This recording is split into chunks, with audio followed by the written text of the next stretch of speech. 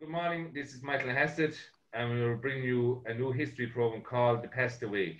And this is our inaugural show, so we'd like to welcome you all.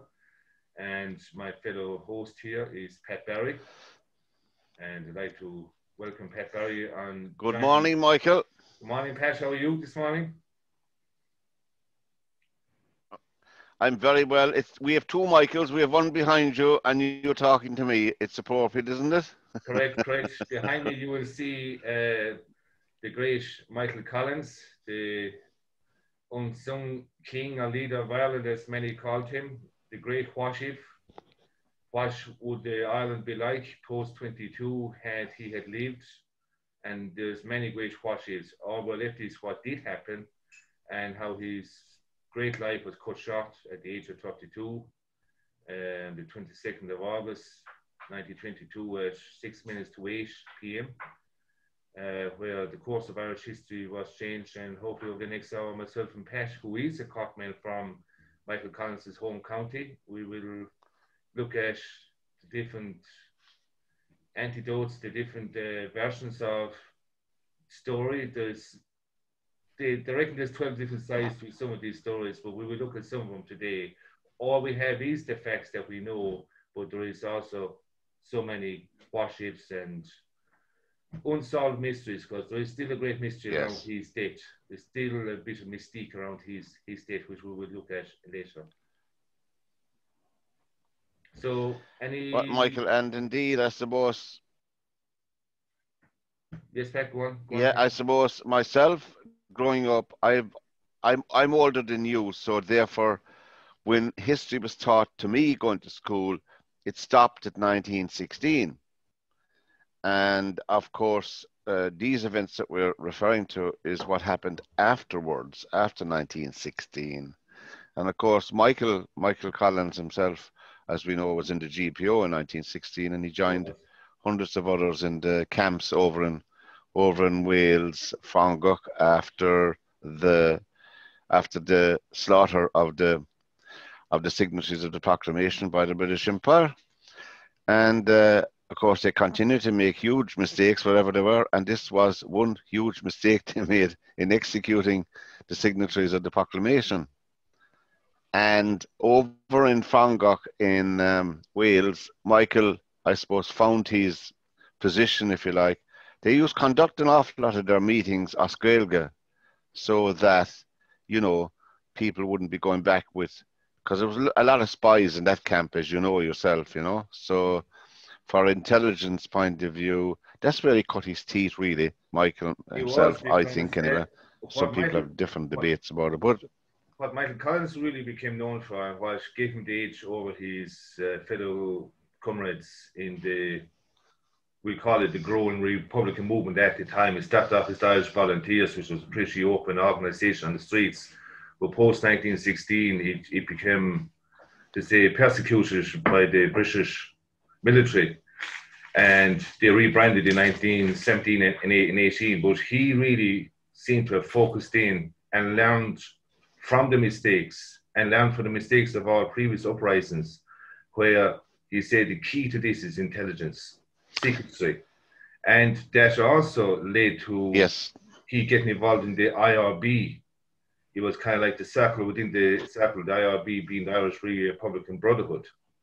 So you had literally the Irish Volunteers, the Irish Republican Brotherhood. By this stage, the Irish Citizen Army was being moved out. It became more of an all-embracing Republican movement with a very Republican tone to it, rather than aspirations towards military home rule. We now wanted the whole hog. And intelligence was his key. Exactly, and but if he was renowned for was basically anyone that was suspected of being a spy, take him out. That became his whole. And before we come to that aspect, yeah, go on, Pat, yeah. And exactly, but prior, just to go back to how he came about, his dad, his own father, Michael John Collins, of course, was connected with the 1848 movement in Ireland. So he had a huge background, and his own dad, of course, as we know, did not get married till he was 60 years of age. There was a match made from then at 60 years of age. And Michael came along of the youngest of 8 children. Fair play to him, 8 children. And Michael, of course, being the youngest, and he was 76, Michael's dad, when Michael was born. And he passed away shortly before Michael's 7th birthday. And that his dad and his mother never remarried, of course, down there. And they had 90 acres or something like that of a holding down in Woodfield outside Clonakilty. For people who haven't been familiar with it, you can look it up anyway. But Michael was always precocious, was always keen on learning, and an inquisitive mind. And he eventually did the exam for the civil service, for the post office, and he got a job over in London, where he moved in with his older sister, living in London at the age of 16, I think it was, 15, 16. And then he immersed himself in all things Gaelic in London. And so he got to know at a very peripheral level. Yeah, he got to know at a peripheral level in the beginning the ins and outs of the civil service, how it functioned at a basic level, you know. So that was all drawn on later on, obviously, as we know. But he met he mixed with Sam Maguire, who we know was from Dunmanway as well, and who gives his name to the All-Ireland Cup today. And he was Sam Maguire, of course, came from Protestant stock, as they say, but that didn't deter his patriotism for the cause, if you like, if you know what I mean. But Michael, of course, as you said, Michael, he was in the GPO, and then, of course, they got an amnesty to prisoners, and they were left out, you know? In 1917. Frangok. Was it 1918? They'll have somewhere 17, but the last came out in 1918. And for a couple of months. And then there was a lot of agitation decided to go the full hog to get our freedom, really, to establish an independent republic. And so everybody put their shoulder to the wheel, De Valera, Collins, Griffith, the whole lot, full court press, as they say. Just pause you there now. And we're going to just pause you. There was a very significant event in 1917. The British government brought out conscription. And conscription was to be imposed in England, Scotland, Wales, and Ireland. Now, while there was not much resistance in England, Scotland, Wales, it was resisted very much in Ireland. So there was a big surge towards to support Irish volunteers and Sinn Féin, because Sinn Féin and Irish volunteers were totally against conscription. And there was, in every parish throughout Ireland, there could be up to 200 men marching up and down fields on Sunday morning, joining the volunteers. Because the Irish Volunteers, as I said earlier, was an open organisation from 1913 onwards up to the dawn of 1916 uprising.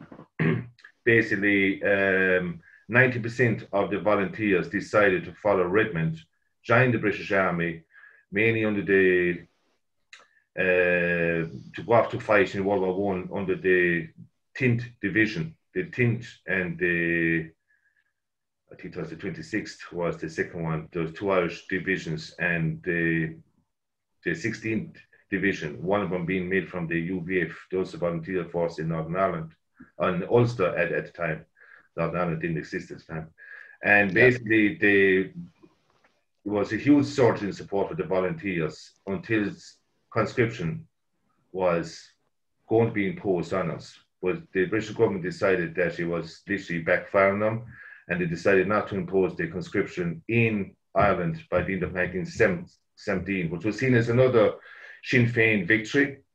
And basically, overnight, I used to hear my local historians in my own parish saying there was one field in my own home parish back home in Maru, County Limerick, and basically it went from 200 down to about 15 overnight. So that hardcore was still there. That hardcore went on to be the nucleus or the basis of what went on to be the IRA from 1919 onwards, whereas the other people who were there marching during the conscription, they just faded away. So they were not willing to go out and fight in the trenches and die for a cause or war they felt was not theirs.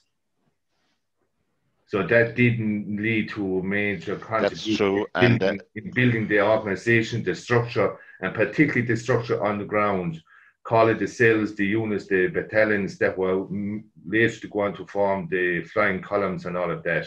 That was a major instance that we don't really factor in, but was led to huge organization skill at the same time. And of course, Michael was renowned for his organizational skills in and getting people to follow him. He had this magic about him that could literally draw people like a magnet to him and get people to do what he wanted them to do. And you know, Michael, I think a lot of the younger, very, very younger generation, I think the first real exposure they got to Michael Collins's character was captured somewhat in the 1992 film where Liam Neeson played him in the film. I think that captured some of the personality, not all of it, but obviously because it's just one film. It's a shame there hasn't been more in-depth films made about all the other skills he had as a human being as well, you know? Yes. I do agree. And it was a great movie. And it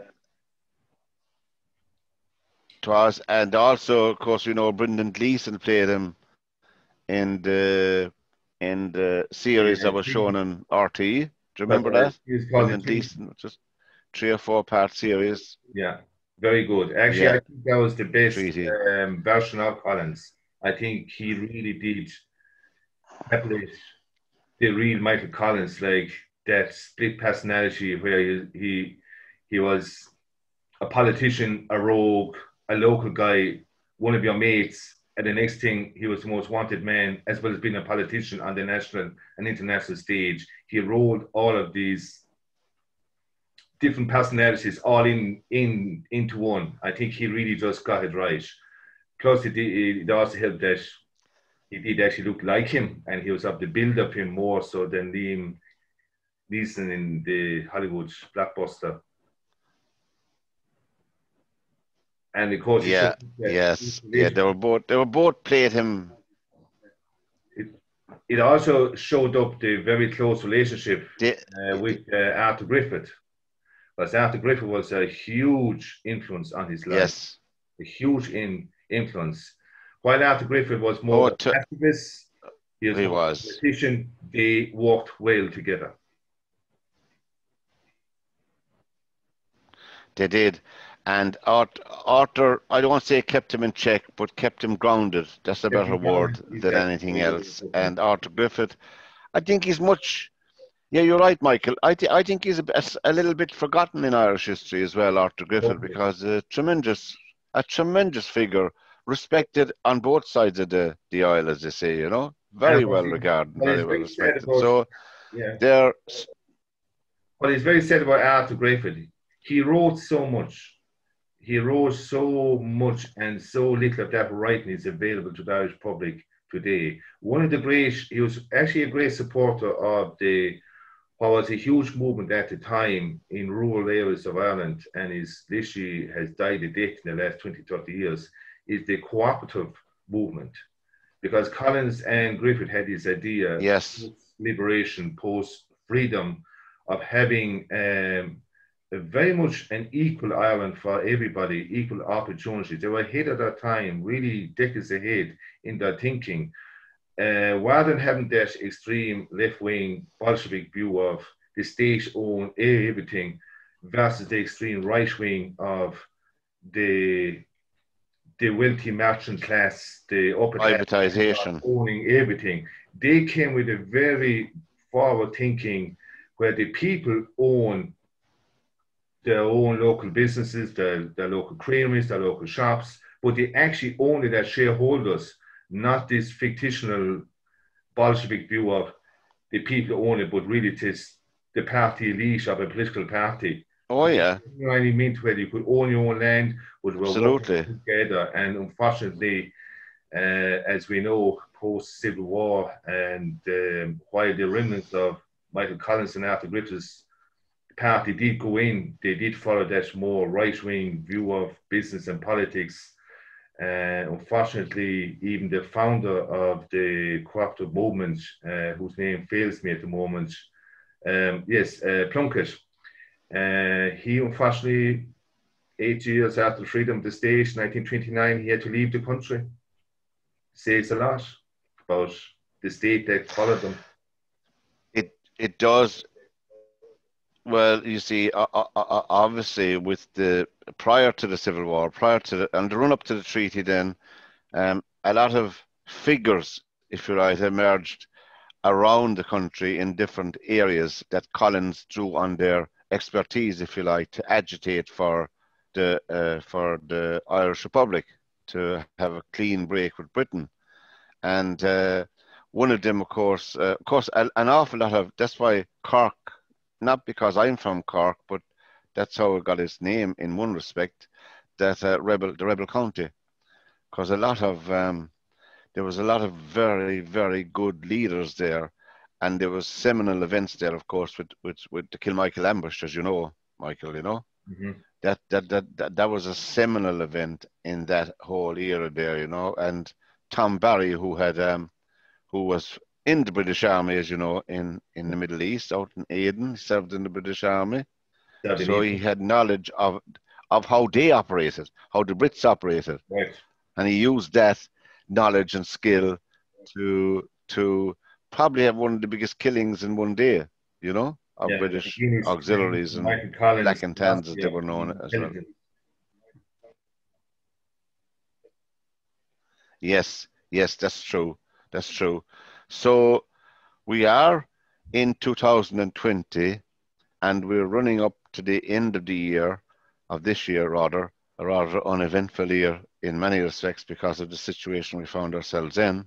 Okay. But we're running up to the two seminal events, the murder of Thomas McCurtain in front of his family by the RIC and Black and Tans, the first Lord Mayor of Cork, and then, of course, subsequently, the hunger strike death of Terence McSweeney in Cork as well, the second Lord Mayor of Cork. So Thomas McCurtain has the enviable, I suppose, in my own case, on my mother's side of the family, there's they're related to the McCurtains, that's the McMahoons, the O'Mahanys, and the McCurtains are related on my mother's side of the family. So I have that. I always had that little thing in the back of my head going up. I always knew more about Thomas McCurtain than anybody else, you know, simply because of that connection. But these were heroic figures. These were real heroes, Irishmen. And Michael, couldn't we do with a few today? We could. And just what came to my mind there while you were talking about him, he coined a very famous phrase that has been quoted by many people down through the years over the last century, but very few people acknowledge who actually said it first. And that phrase was, "It is not he who imposes on you that wins, but he who resists that wins." You have that phrase, Hamja? Well, yeah, I do. That's. I haven't heard it for a while. Yes, but I tell you, it's something that we should, I suppose, bear in mind today. I mean, but the hunger strike, bear in mind today, because when they write the history. Yeah, but the hunger strike was a whole new political weapon that was used during the Irish War of Independence. It was not a weapon or a way of resisting aggression from an outside force used in any other war. The Irish and the Irish War of Independence and Irish Republicans have tapped into this whole new philosophy of hunger strike or starving yourself to death in protest against maybe the conditions that was being imposed on them as prisoners of war, or maybe to make it as a statement in international recognition. It does go back to a very old ancient tradition, going back to our pagan past. I researched the concept of hunger strike many years ago, and I discovered that back in the pagan, Celtic pre-Christian past, if a wrong was done to you by a member of your family or a member of your wider community, you actually went out and you sat in front of their house on a chair for several days with no food or hunger until that person rectified the wrong that was done to you. And this tradition was there in the whole history. And it used to be practiced, but kind of got written out of our recorded history. But obviously, some of these guys were aware of that past and aware of that. They applied the same philosophy, the same logic to literally, I'm being locked up in a prison for something I believe in strongly. I am not going to take food until I object and I want this situation rectified. And that's where the concept of the hunger strike come from.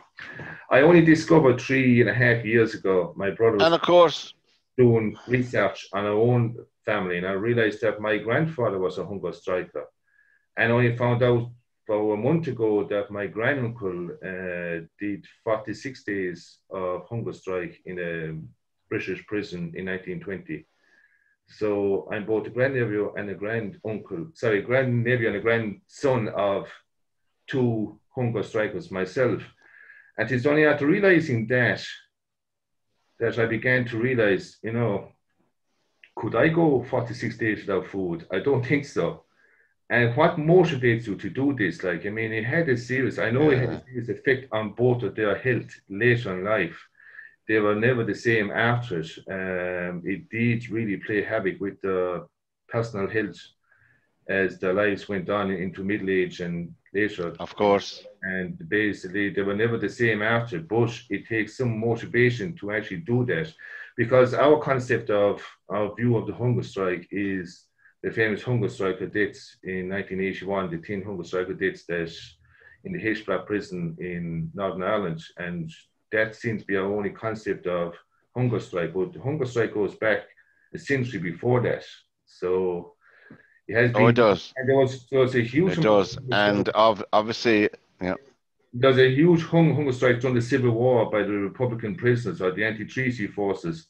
Major serious hunger strikes was used by men and women in that Civil War as well, which is completely, I won't say completely, but very much forgotten by the historians. And please God, when we come to the anniversary in 2 to 3 years' time, that it will be explored fairly and openly.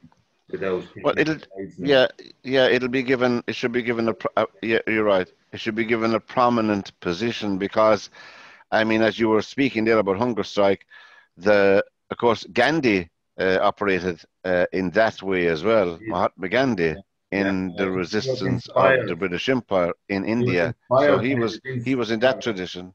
Yeah, he was. Yeah. And now he was taking a more pacifist role, and he was a pacifist, the ultimate pacifist, you could say. But yes, he used the whipping, if I may call it, the whipping of the hunger strike to embarrass the British authorities in highlighting the injustice that they were doing to the Indian people at the time. And of course, not that we should leave it, Terence McSweeney's death on hunger strike, being the Lord Mayor of Cork, I was looking it up there, it was last year, the year before, it made headlines around the world. And that was some astonishing achievement when you consider the majority of people reading those newspapers, not Báel, but they hardly knew where Ireland was because they assumed it was England, do you know what I mean, part of England. So this act this heroic act by Terence McSweeney did as much as taking out the G-men, should I say, or anything like that, in highlighting the plight of the Irish throughout the world, which was unbelievable. Yeah, but of course, his funeral was astonishing. You have to factor in one point here. He was just not any ordinary hunger striker. He was a democratic Lord Mayor. He wasn't a self-imposed Lord Mayor. He was democratically elected through open elections under British rule at the time. And he took a stand. And the next thing, I mean, they believed that it wasn't the hunger strike, the hunger strike that killed him. They believe it was the forced feeding that choked him to death. Some say that that is what caused his premature death. And the same, you was really Well, at the very same time in England. At the time, you had the suffragette movement that was going on. The women were trying to get their right to vote. Yeah. In England, and a lot of those women went on hunger strike. Yeah. Were being forced fed as well. So it was a normal policy. Just be to be fair to both sides, to the British, they were not just treating us differently. They were treating all hunger strikers, male, female, British, Irish, suffragette, Republican. They treated them the same. They were not going to stand by idle in their point of view and allow these people to show the whole media of the world at the time. So you got to factor that side in here as well. And of course, if I may say, and so the struggle continued. The 1919 election came about. The 1918 election. It was 1919 before they actually the first Dáil set in January. But the 1918 election, Ireland was the first country in the world to elect a female representative to his parliament. Even though the parliament was not yet recognised by the world or the British, we were. So we were progressive in that sense, where we were giving equal rights to female, which was really being. Well, Michael Collins has many female spies in his group as males. Is many female spies as well. Michael Collins himself, and trusted aides all around him. Passing information, etc. So they were forward looking. You're right there, Michael. They were very forward looking, and that was a clean sweep for Sinn Féin in 1990 when they met in the Dáil. I think was Michael appointed Minister for Finance in that Dáil? Yeah, Minister for Finance in 1990. And I don't know. I was very disappointed last year. Yeah, I was very disappointed last year that there wasn't a lot more made of that event. You know, very, very, very disappointed. You know. There wasn't a lot more made of the first Dáil in 1919. That's unfortunately where we are 100 years later. We have a lot of what they call revision history. While it's always good to keep looking and analysing history, we should never try to rewrite it. It is what it is. But we are trying to put different on it for different agendas. You've got to realise that whatever we think of them, they did their best. They were doing the best they could of with limited resources at the time. They were, I suppose, to use a word that's very much used today, progressive and out in their outlook and thinking at the time.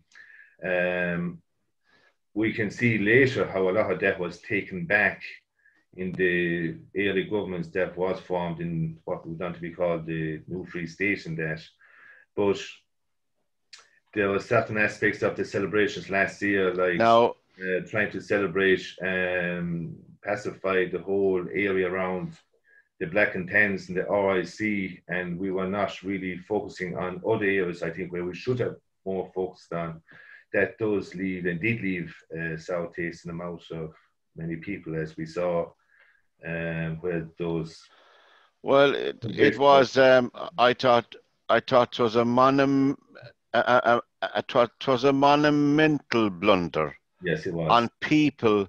Well, Varadkar mightn't know best, but people like Flanagan and them, they should know better than that. They should have been above that kind of carry on, in my opinion. They sullied the names of many heroic figures in history, in my opinion. And there was no need for it at all, you know. Yeah. But the agitation, it is often said that we bombed and killed our way to the negotiating table. But could anybody in history tell me, was there any other way? Well, that's a very good point now that you're bringing up, because if we go back to the main players in the War of Independence, I go back even a little bit more, back to 1916. it was out of frustration of 3 home rule bills being rejected. There's a Yes. the third and latest home rule bill was passed in 1912 and was be enacted in 1914. And it was being enacted under the summer, was to kick in, I think, around September 1914. And as we know, events in Europe led to the postponement of the Home Rule Bill, mainly World War One. And the summer crisis developed within the British diplomatic service from the onset of May, June, and July. So it was advised to postpone the home rule conveniently for the British. Now, I really looked at that situation on the 100th anniversary back in 2014. What if there was no World War One? What would have happened? Probably the likelihood is, if you look at the events that were leading up in 1912 and 1913, the UVF were arming themselves with hundreds of thousands of guns. The Irish volunteers in 1913 followed suit later with bringing in the guns in through Holt Harbour. Ironically, the Germans were on both sides, which is, if you want a conspiracy theories, you could say the Germans were trying to divide Ireland and create a situation in Ireland to distract from Britain. But there would have been there's nothing wrong with backing 2 horses. Correct. There would have been a bloody civil war of some sort. So some historians will debate World War One postponed a bloody encounter between the Unionist Protestant British tradition of Ulster versus the nationalist upcoming Republican Catholic supremacy of Southern Ireland. And it would have been very interesting how that would have panned out, because I'm sure if the nationalist southern side was getting the upper hand, I'm sure the British Army would have stepped in. And then in the middle of that, you had the mutiny in the Curragh in 1914, where senior British Army officers mutinied within the British Army at the events at the time. But again, World War One covered up all that very quickly. And it turns out that both opposing armies that was going to fight in the Civil War wound up volunteering and joining the British Army and fought side by side in World War One. And particularly that was very evident in the Battle of the Somme in 1916, where both the 10th and the 26th Division, the 10th Division was mainly, I believe, made up of the UVF, and the 26th made up of the Irish volunteers. And they fought side by side and died side by side. And there's some great stories coming out, which I won't get into now. It's another story of where they literally fought side by side and rescued one another that night, including Redmond's brother, who was killed. And apparently UVF, former UVF Protestant soldiers from Northern Ireland went out and rescued his body during the night and dragged it in. So, you know, it is. There you go. I mean, there's been many. You're right, Michael. There's been many heroic stories of that horrific war. It's referred to as the Great War. There was very little great about it, in my opinion. You know, I don't know why it's referred to as the Great War in 1914, 1918. It was nothing but absolutely slaughter of mainly working class young lads by an empire. Anyway, by empires rather, I should say. Anyway, so Michael and the boys and all of them agitated, and eventually, of course, the British thought they could put down these little skirmishes as usual, you know. The Irish would eventually turn and run away and forget about all of this. But of course, I think the event of 1920 on that famous Sunday morning, when Michael Collins' squad took out nearly all of the G-men in Dublin Castle, you know? Yeah. Took them out. Absolutely sent shockwaves.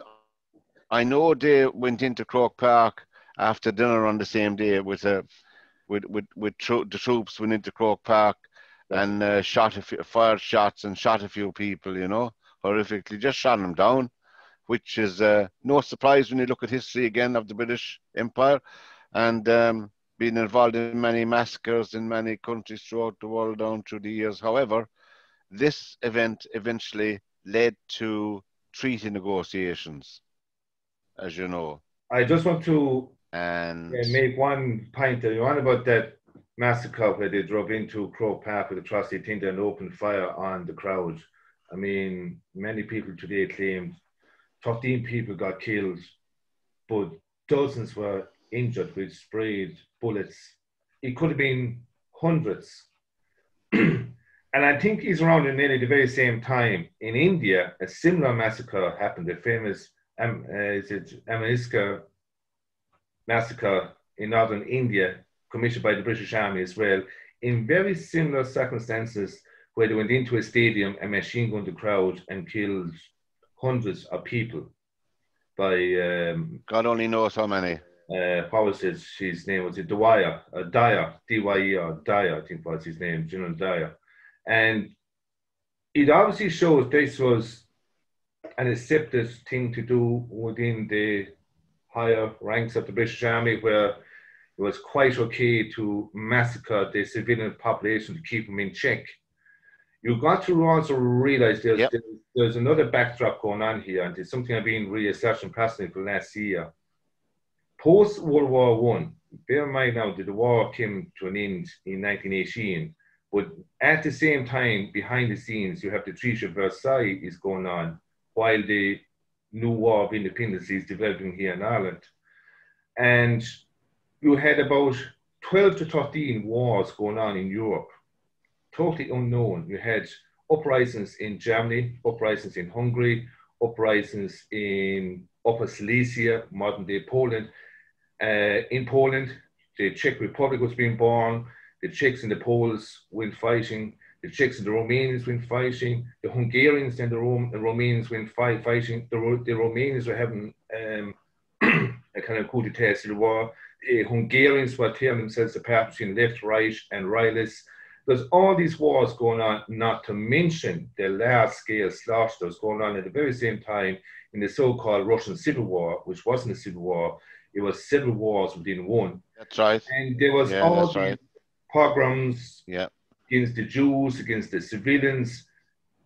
While it may sound completely a world away from our acceptance of how military should fight today, it was common, it was standard, it was ordinary, run-of-the-mill, everyday life in certain parts of Europe, where the civilian population was just mowed down with machine guns. We forget that today. We're thinking with today's perspective. Back in the day, it was a different. And they looked upon any people that was standing up to them. There was a view that there was somebody behind them. They may have been raids, they may have been Bolsheviks, they may have been leftists, extreme rights. All these crazy ideas going ahead. But how dare someone rise up and question the authority within the state? And in this case, it was the British authority, and they had been so used to for hundreds of years. Any uprising that was here, there's a case of send out a show of force, put it down, and we melt away. However, guerrilla warfare under Michael Collins changed all that. There's a whole new style of warfare, a style of warfare they had not been and didn't know how to react to. No. While the casualty rate was low, no, they did not. It set their morale to actually fight. They were not able to deal with it, and the only way they could deal with it was lash out at the civilian population, in their view, that protected these people that were attacking them from behind the ditch or behind the wall or behind the cover of darkness that they used to fight. There was a psychological force as well. Eventually, anyway, it was out in the ether then. It was world news then, you see. It was out in the open, if so to speak, the struggle here in this country, the small island of ours, because an awful lot of very good people went to America and built up some fantastic contacts. But then, of course, they had to go and negotiate the treaty. And Griffith and Collins, as we know, they all went over to negotiate the treaty, and that was the first time I think an awful lot of people in the British establishment actually physically saw Collins, you know, or even knew what he looked like But I think this is a very important, over at the treaty negotiations. yeah, I think this is a very, very, very important turning point in Michael Collins's life or career, whichever way you want to put it. So career would be more apt. Up to here and up to this point, one of his strengths, and one of the strengths that Michael Collins had over the British, over his opponents, was the fact that they didn't know what he looked like. He was this mystique, this enigma, this mysterious figure. I mean, we don't realize today that a lot of the press in the UK at the time demonized him. But there was also an equal amount of people putting him up like a Dick Turpin type of guy, a good guy, build this enigmatic mystique about him. He was here, he was there, he was nowhere, and nobody could get one single clear picture of what the guy looked like. They went down, they burnt his house, they burnt his home, they put his mother and his family out of the house. They did everything to taunt him. They literally destroyed his whole home, his family and everything, and yet they could not get him. They had a massive price on his head. Nobody took the bait. And all of a sudden, we have a truce. Now the guys have to come out from under the cover. Yes. And Collins did not want to come out from under the cover. He wanted to use this as one of his strengths, stay behind, because bargaining chips. As a bargaining chip, what if the talks don't work? We have to go back fighting again, and the next time they'll know him. However, De Valera had a complete different view. De Valera went over first, as we know, on his own. He tried to negotiate with Lloyd George. He actually realized that he was not going to get the ultimate 32 county republic, and came back and decided to send over Michael Collins and the delegation that went over, including Arthur Griffith. And there was a fierce row between Collins and De Valera about this. But De Valera, being the president, he had to obey the orders. And reluctantly, very reluctantly, Collins said only out of obedience really did he go. But Collins knew then, once he came out into the open, there was no plan B. We could not go back to the plan B of hiding behind the mystique. And the amazing thing was, when he arrived for the talks, the first morning when he arrived for the talks, he and the delegation expected this massive crowd outside the building that they met in Britain, which I thought was actually, in hindsight, was not a good idea to negotiate a treaty with the British on British soil. It should have been done on a third party, somewhere like France, or even the other way around. Yes, or do it in Dilaman, or do it even in Versailles, because Versailles was just finished at the time. It should have been done there. I think it was a very putting the Irish on the back foot, but that's just personal observation. However, when they arrived there, there was huge media attention around these guys, and there was hundreds of British people cheering Michael Collins. It was absolutely not the welcome that they expected. And even the authorities behind the doors that they were meeting were actually a bit shocked and appalled, if I may so, at the reception that the Irish delegation got. It was just one of those amazing things around Michael Collins that even his enemies... It was very... Well, as we know, I mean, there was a huge admiration within society in Britain at the time, in certain parts, for Michael Collins and the people behind him, because, I mean, on a human level, of course, they recognise this ideal, this struggle for self-determination was a very well and respected principle at the time. And of course, as we know about Lady Lavery, I think took shine to Michael. Some say that she fell in love with Michael We don't know that. We'll never know that. Some say that Michael fell in love with her. I don't know. I don't know. It's only all speculation. But nevertheless, I think I suppose, the standing of Michael Collins went up in an awful lot of people's estimation. But obviously, as you said, Michael, he was out in the open now, so he was a marked man. And they went back then to the Dáil with the treaty. Do you know that yourself? There was They many went back to the Dáil here, and rather than just go into that, there was a number of issues here. The Republican leadership in the last 6 to 12 months of the campaign before the truce, a lot of things had happened.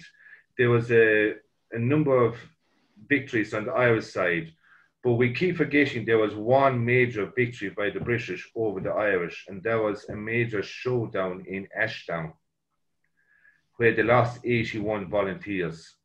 They literally lost the whole Dublin Brigade of active men. And it was, as a result of David Blath coming back from America, he had been away for 18 months. He lost touch with the way events had been happening in Ireland. Of course, as we know, he had Harry Boland with him. Harry Boland and Michael Collins were literally like two twins. They were very close, but Collins and himself grew apart due to that. And he more went over to the De Valera way of thinking and how to deal with this. And De Valera then got airs and graces about himself when he was in America. He was not welcomed by the Irish-American Clan na Gael, which was and the IRB within America. He was actually very much ostracized by these guys. And De Valera became very much aware that there is a kind of circle within a circle, as I explained earlier. There is the DIM and there's the IRB, and there is the Irish Volunteers, and then there is the Dáil, which is the elected representatives of the country, so to speak. And there was all these motions going on. So you had Harry Boland, you had and a few more guys who, no matter what Collins would have done, no matter what Collins would have agreed or brought home, they were not going to agree. And you had Cathal Brugha and you had Austin Stack. They were his two major thorn in the sides, and they were determined to bring him down at any cost. So when when Michael Collins and Arthur Griffith and the other 7 negotiated the treaty, you got to realise that Collins had begun a campaign literally before the truce of letting the British access a load of arms dumps. And the whole idea of he letting the British lead themselves to massive IRA arms dumps was to give this illusion the Irish Republican movement was highly stocked and were in for a long haul. Now, it was a complete bluff because Collins admitted later in his diary they had only about 12 days bullets left. So this truce came at a vital time for both sides, without both sides realizing to the extent of what the other was thinking. So it was a complete game of bluff here. And it was a welcome with the Irish Republican movement at the time, and Collins availed of it. Now he's sitting down at the table. Now he's negotiating with his protractors, the guys who had only weeks before had a price on his head. And Collins' attitude was, get what we can, build on it, step by step. But then he had other belief then that it's all or nothing. And it was obvious there was going to be a split, but what way would the split? Collins always reckoned he could bring 80%, 80%. Yeah, but before... And basically, he did bring 80% of armed men at the time. However, once the truce came about, there's two very important factors you must realize what's happening during the truce here. The truce now, there's a kind of feeling the fight is over. We may not be going back fighting again. On the day of the truce, there was nothing more than 3,000 active servicemen throughout the 32 counties on the IRA side. However, on the day of the treaty, they had 70,000. So 67,000 people out there felt it was now safe to come out, show their faces, and join up. But yet they were not there when the chips were down and when they were hunted, and their homes burned, and their families being harassed and everything. And a lot of those new 67,000 recruits were the side that went anti-treaty, whereas a lot of the ones that were kind of very active, and of course a lot went both ways, but the majority of them went pro-treaty because they had enough of it. They realised they could get what they could get. However, there's the whole question of the two main issues in the truce. Everyone thinks it's Northern Ireland when it's not. It was actually the oath of allegiance was the main sticking point in the truce. And the irony is, and we mentioned earlier about the Home Rule. What was the difference? And I remember going to a very renowned historian down in North Tipperary a few years ago. And there was a discussion about what was the difference between the treaty and the Home Rule. Home Rule was to be agreed in 1912. Here we are 9 years later, sitting down with the treaty after an armed conflict. And the only difference between the Home Rule and the treaty was we would have our own independent police force and our own independent armed force, and we could collect our taxes. That's all we gained. We still had to agree, as was agreed in the Home Rule, 6 counties would work as an independent entity within the island of Ireland under British administration.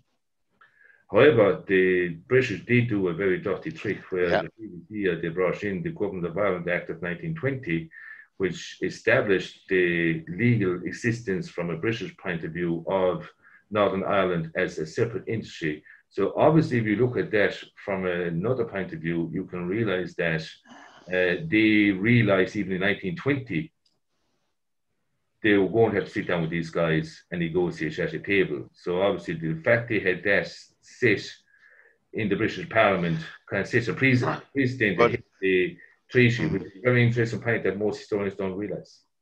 And not defending it and just stating what it is. And I contend, I contend that Collins himself, personally, that he knew early on in the negotiations, or certainly before they were well concluded, that what was an offer is all they're going to get now for the time being from the British Empire. But being a pragmatist, he said, we'll go back to Dáil Éireann, to the legitimate Dáil, we'll get this ratified, and we can take care of the North in our own time then when the dust is settled. I think that was his pragmatic thinking, because I think they didn't want any more Irish killing Irish, you know, or anything like that. So therefore, the tragedy to me is this. Huh? Yes, the tragedy to me is this. If De Valera was a true statesman and had the Irish cause at heart, truly had it at heart, the Dáil would have ratified that treaty as it did. They walked out of the Dáil. They would not accept the vote of Dáil Éireann. And he said, we'll put it to the people. They had, as you know, a plebiscite, a referendum for the people, and they in turn endorsed the treaty. Yes, the duplicitous nature of De Valera was, I think he's intent. I don't know, many historians don't look at this, and I'm not a historian of any description. I'm an interested participant in our history, is that I think the ultimate goal of De Valera was to get rid of Collins. Yeah. I always believed that.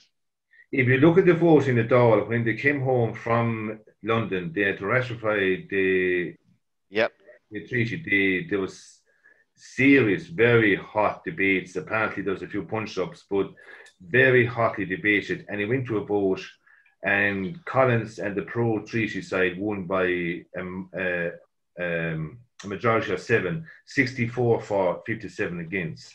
Then De Valera thought he could get around that and call for a referendum. And the referendum was at a rate of 4-1. Over 80% of the people who voted for the treaty.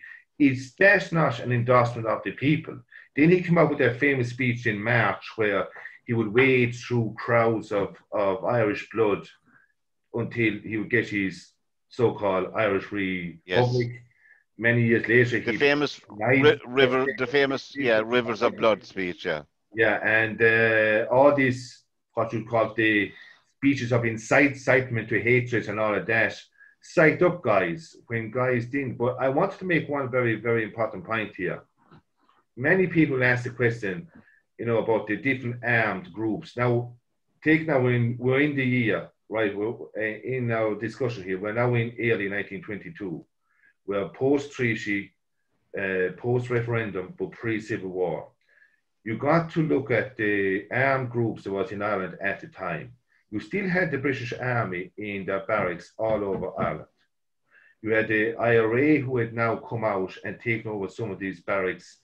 And now the IRA was splitting between pro-treaty and anti-treaty. The pro-treaty were now calling themselves Army, while the other guys had named various names of holding on to the IRA name, irregulars, anti-treaty, and other such names. But you had the biggest armed group of all, which is never mentioned, and that is basically the non-participants, the side of the IRA who never fought, the neutral guys. And apparently the biggest amount of people within the IRA were guys who stayed neutral. And famous commanders like Tom Barry, I believe, was one of these commanders that did want to, as the kind was later phrase, brother against brother, father against son, and uncle against neighbor, and all of that. They did want to fight. And unfortunately, Dan Breen, a lot of the recruits in both sides of the Civil War were made up of men who never fought in the War of Independence. That is one of the tragedies of the Civil War, where the real men who did all the work, who got us to where we are, got us not fully, but nearly there, just did not turn on the... And Michael, believe it or not, on a pragmatic note, we've run well over the hour, so there's only one thing to say, and that is we'll have to do a part 2 on this very soon. So we'll stop it appropriately at the Rivers of Blood speech. Would that be okay? What we can do is we can do part 2 on the Civil War. Because exactly. So that going back there. And it's important to state, guys, that Michael Hassett is you would call him a local historian and many other things as well, but we're delighted to have Michael on board on LairMedia.tv. And as I said, Michael will be hosting this regular program on LairMedia.tv. But for this edition, I think we'll conclude it, Michael, and it was fantastic insight. And I'm looking forward to the second part anyway. So from this edition of this program with Michael Hassett as your host, goodbye and good luck. Thank you, Pat. Thank you all. Take care. Thank you.